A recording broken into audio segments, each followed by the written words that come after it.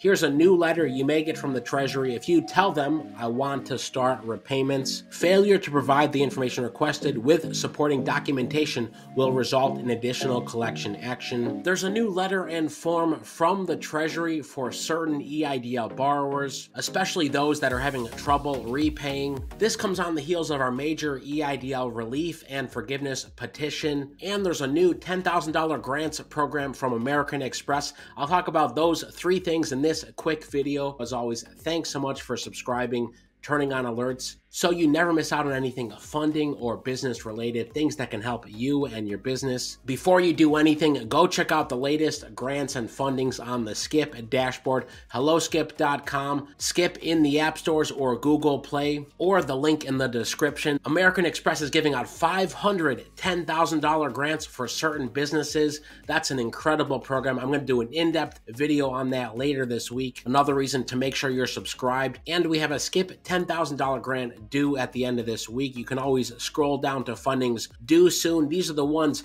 due within the next 2 weeks that you should know about. Think about this. You're missing out on millions of dollars right now. So search Skip in the app stores or Google Play, or go to helloskip.com. Join the nearly 1 million other entrepreneurs and small business owners who are finding out about and quickly applying for new funding opportunities for their business. This we were alerted to recently, for the EIDL loan program coming out of the CARES Act in 2020, started by the SBA, 30-year loans up to $2 million.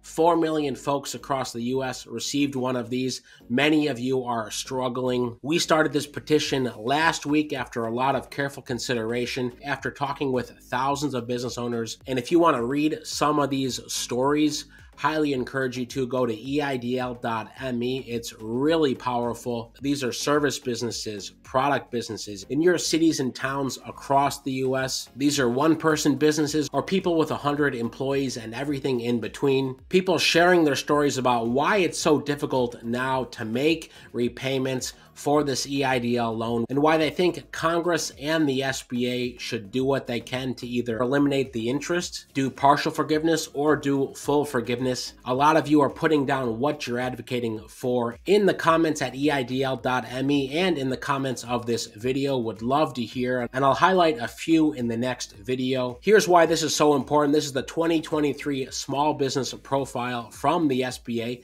There's now 33.3 million small businesses in the US. That's 99.9% of all US businesses, and these businesses employ over 61 million people. That's 46% of all US employees. Think about those numbers for a second. This is 27 million businesses without employees, 5 million that have less than 20 employees, 700,000 that have between 20 and 499 employees. That's the bucket of all small businesses across the US. You can see the categories here as well. And again, if you want to support between 10 to 15% of all of those small businesses who've taken an EIDL loan and who are potentially struggling, who may have to shut down or who have already shut down, go to EIDL.me. Take a read here, and you can also see the letter that we're sending to the Senate and House Small Business Committees. And speaking of, for folks who've been sent from the SBA to the Treasury for EIDL collections, here's a new letter you may get from the Treasury if you tell them, I want to start repayments. It'll have your Treasury case number, and the letter says, we have been informed that the business entity